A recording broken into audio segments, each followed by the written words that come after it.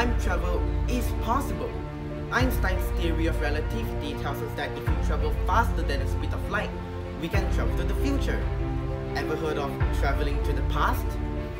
Using wormholes, the method isn't stable and might be a one-way trip. But we can using a concept called the quantum eraser. But first, we need to know how everything around us works first, by knowing how subatomic particles work. Because everything from this planet to humans to the cells in our body are made of subatomic particles. So by knowing how subatomic particles work, we know how the whole universe works. After we play video games, we get a specific score. But the game has many other possible scores, just that after we play, we know which particular one we got. Same with subatomic particles. They have many possibilities for their position, which can be calculated using the Schrödinger equation. The Schrödinger equation gives us the wave function of the subatomic particle. Square it and it gives us all the possible positions of the subatomic particle. Now once we try to know where the particle actually is, all the possibilities separate from each other, letting us only see one of the possible positions. But that doesn't mean that other possibilities don't exist.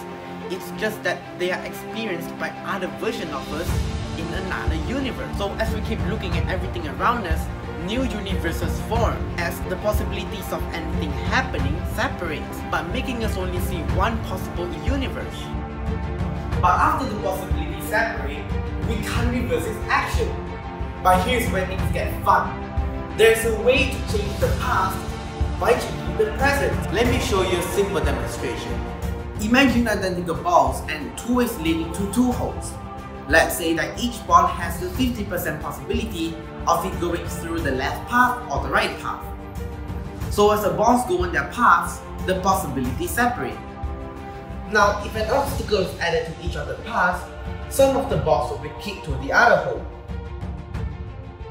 Since all the balls are identical and the information of which way they came from is mixed up, we can only predict where the balls came from by combining all possible results, which gives us the same wave-like pattern we had before. So even though the possibilities separated, it is as if the balls went back in time and carried both the information of going through the left and right path at the same time. Our action of adding the obstacle after the balls separated erased the information of the separation and preserved the wave-like pattern and the connection between the possibilities. So this is a delayed choice quantum eraser. Scientists now are discovering more about the very small, because as I previously mentioned, the very small particles make up big organisms like us and everything in the universe. So if subatomic particles can travel back to the past, can we humans one day do it too?